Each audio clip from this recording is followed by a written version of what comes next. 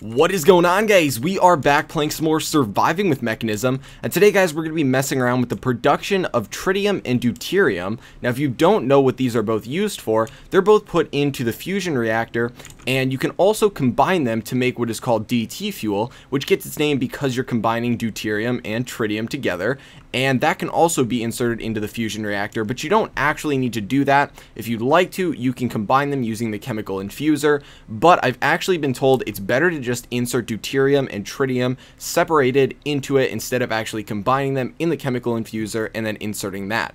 So that's getting a little bit ahead of things because we haven't actually produced it yet, and we will probably cover combining them in the chemical infuser and setting them in there some other episode, but today we're just going to be going over the production of both of these. Now, they both do require different setups, but they're actually relatively cheap.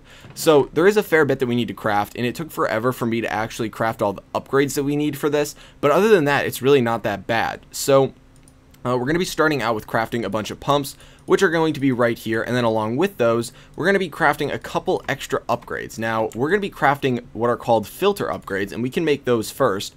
And if you don't know what these do, they allow the pumps to get you heavy water. Now, heavy water is what you're going to be putting in to an electrolytic separator so that you can get out the deuterium, and that's really all that you have to do. Now, the filter upgrades only go in stacks of one, solely because you're only going to be inserting one so that they get you the heavy water. And you can see if you just go over it and hold shift, a filter that separates heavy water from regular water. So we're going to be making 4 pumps along with that, and I actually forgot we already have the stuff for the pumps in our inventory, so we can quickly throw that in there.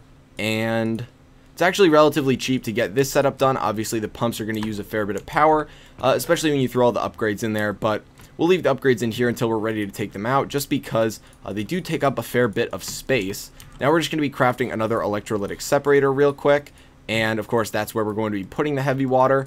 Now, I don't know if I mentioned this, but the reason we have 4 electric pumps is because if you've got 4 electric pumps running, they will be able to continuously run 1 electrolytic separator, assuming they're all upgraded, and they all have enough power to continuously run, which I don't expect to happen at least right now, but eventually I think it should be able to happen for us.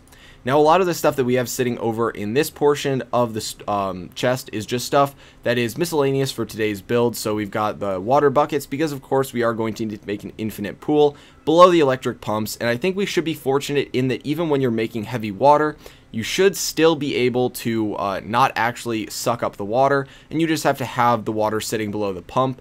I know that was a big issue before when I had seen Non-Sanity making the fusion reactor and trying to get all the deuterium, was that he had a hard time keeping water for the pumps to actually suck up. So hopefully we don't have to deal with that, but we also have basic mechanical pipes, and then we've got the enriched alloy for upgrading these on the spot when we need to do that. We've got an advanced gas tank, which we're going to be using to collect the tritium, and then we've got the quantum entangler for power, and the last thing that we're crafting is what we need to turn the lithium into tritium. And so all we have to do really is, once we get the lithium, put it into a solar neutron activator. So that's what we've got right here.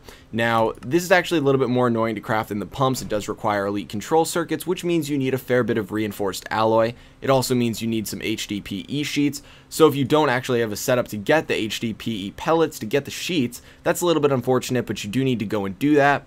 But the nice thing is the solar neutron activator does not actually require any power because it uses solar power, which is great. It makes it a little bit easier to set this up, but it also means we have to set it up outside, so that's just one thing to keep in mind. And now we can grab out as many of these upgrades as we can hold in our inventory, and I don't think there's any way for us to kind of empty any more space aside from dumping just some random stuff into these chests. That's still not going to be enough space. We are 1 short. Okay, we're going to dump some of this. We'll just dump the cobble in here, even though that's not the right chest. Now we should have everything, and we should be good to go to start this, except for the fact that I do need to run down there and grab out our lithium when I get the chance. But we'll set up the heavy water into the electrolytic separator first, and then we'll do the tritium production after that. So we're going to be setting up the water production in this portion over here, and the main reason we're doing all of this outside is just because I want to keep it together for the most part, just because it kind of is all related to each other, and we do need to have the solar neutron activator outside, like I said, so it's going to be going all over here. So we've got the 4 pumps coming out right here, and I'm trying to think of the best way to actually set these up over here, so it is easy to wire. So I think we probably want to set them up something along the lines of this right here in a square, assuming they don't suck all the water out. And then we just want to, I don't know if this is on rotate. Oh, yay. Police. That is so phenomenal. Sorry if you guys can hear that. I'm sure you can. But okay, so there we go. We've got the pumps ready to go, and they should all be rotated correctly. So we can just run the wires along the outside, and then we can easily pump all of the heavy water out the top. So we can hook up the mechanical pipes up here, and there we go. So relatively easy to hook up. And then we can just put the electrolytic separator somewhere like right over here. Yeah, that's actually a good spot because then it'll run together with the power, and we should be okay to pump it in, I think. Yeah, so we can bring this over here, pump it in, and we may have to rotate it depending on where we want to pull things out from. But yeah, we should be okay to put it in there. And we can start throwing these upgrades in. So we're going to want energy upgrades in all of these because this is going to take a lot of energy. And the whole reason behind this is actually for producing energy. So we want to make it as effective as possible. So let's get in. Can we access this one? It's kind of an inconvenient spot. Maybe we can get it from over here. No? There we go. Okay, so this one needs an energy upgrade. And then we can go back through and throw in speed upgrades for these. Speed for all of them, and get this one. That one still. What? Why are the energy upgrades? Did I set this on something? I feel like I must have set this on something that I don't want to. I don't know why these won't go in. Okay, so that one's being a little bit weird. All of these are working for them going in there. Let's see if this pump over here works. Yeah, so this one worked fine. Speed upgrades go in there. And this one, the energy upgrades didn't go in. Okay, you know what? Forget about that pump for a little bit. We'll just ignore that one for the time being. So now this is all ready to go. All we have to do is just go down here, break these blocks, and get our water going. Okay, we'll fill that in. Right there. I don't really care if it looks good or not. And we will throw our water down. Now I'll put the power in at the very end just because there's no reason to have it in there before that until the whole setup is ready to go. Fill this in with dirt. And we can actually start wiring these up right now. So I've got the advanced universal cable just to make sure these are getting as much power as they possibly can. We'll have to upgrade it even more eventually. But for now, this should be good to power everything in this whole setup. All we have to do is connect them. We can connect them back over here. So break through this, and we'll have a little bit more than enough. Okay, so there we go. Now all we have to do is throw down our quantum entangloporter and hook it up to our main frequency. So I guess we can hook it up right over here, and gotta set this to gunpowder, set it there. We could probably do general, but we'll set it to that, and all we want is energy, and we want all of these to be outputs. So there we go. Now the one problem I have with these is they sometimes get a little bit glitchy. So power is not actually coming through this right now, even though this is definitely supposed to have power. So let's try setting it to general. I still don't think that would have power coming through it. They're all on output, and it's on auto eject. So like I said, these sometimes get a little bit buggy. So I think I'm going to hop off camera, and let's just check one last one to see if this one works. Yeah, so we're not actually getting power through any of these. So I'm going to hop off camera and try and finagle around with this a little bit and get it to work, and then we will jump back.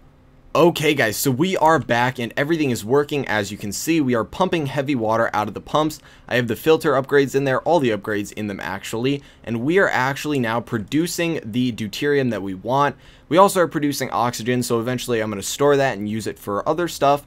But we're pretty much just producing heavy water, and that's getting turned into exactly what we want. So we're all good to go on the deuterium setup.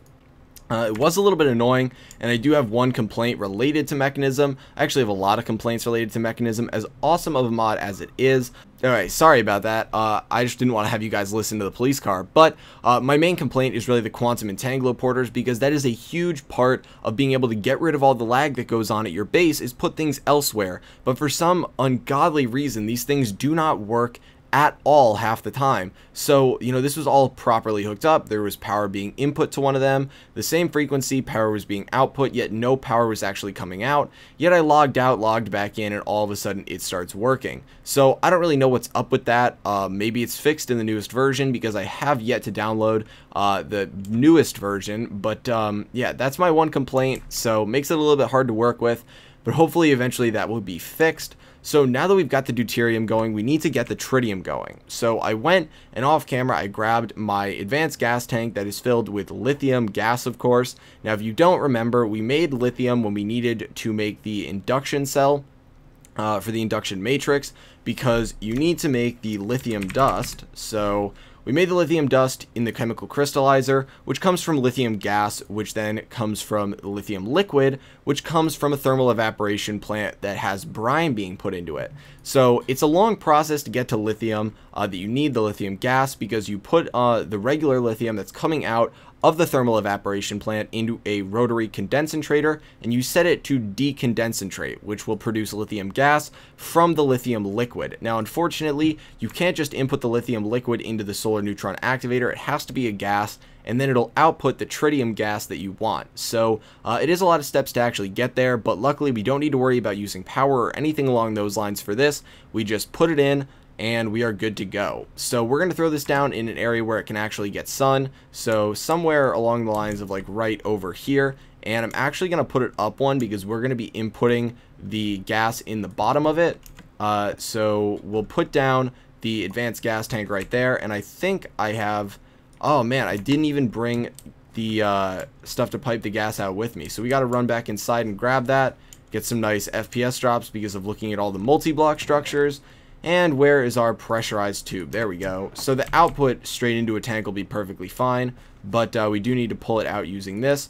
So pressurized tube into this, and you can see it's already starting to work. We are already getting tritium. The lithium gas has filled it up inside, and it's really just that simple. So we can throw some upgrades in here. We'll do speed first, because it really doesn't suck up any energy. And we actually, I'm completely spacing when I made these energy upgrades. They can't go in there because it doesn't use any energy. So they might have been able to if you were thinking about the solar energy, like as if this were a solar panel powering itself internally, but that's not how it looks at it. It'll pretty much just produce a ton of tritium. So now we got to throw this advanced gas tank down in front, and that'll get us the tritium gas. But you can see now that, oh, have we pulled all of it out of this? Yeah, so we've fully pulled that out. We are now at a fair bit of tritium gas. We'd need a ton more. We'd need constant production. But for today, just for the sake of an example, showing you guys how it actually works, that is how you produce tritium. And now we have the deuterium production going on right over here, which is again halted because it's full. So if I really wanted to, I could just dump excess on, or just dump the oxygen.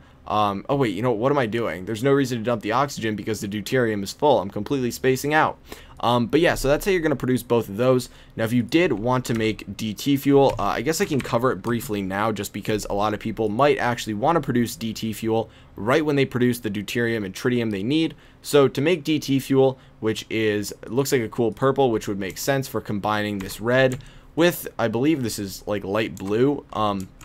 But the way that you would make this is just use a chemical infuser, and you put both of these in there, and then you would get out DT fuel. And like I mentioned earlier, it's pretty simple to think of, considering the name is D for deuterium, and then -T for tritium. So that's where it gets its name from. But like I said earlier, again, I've also heard that it is more effective to just pump both of these into a fusion reactor separately instead of combining them outside of it and then pumping them in. Not exactly sure why. We will get into that when we actually make the fusion reactor, which should be in about an episode or two. It's really not actually that expensive to make, which is pretty darn awesome. But I think that's where we're going to call it for today, guys. Hopefully you found the video informative. If you enjoyed it in any way or actually learned something from it, please feel free to give it a like, because it does help me out a lot. And I will talk to you guys later.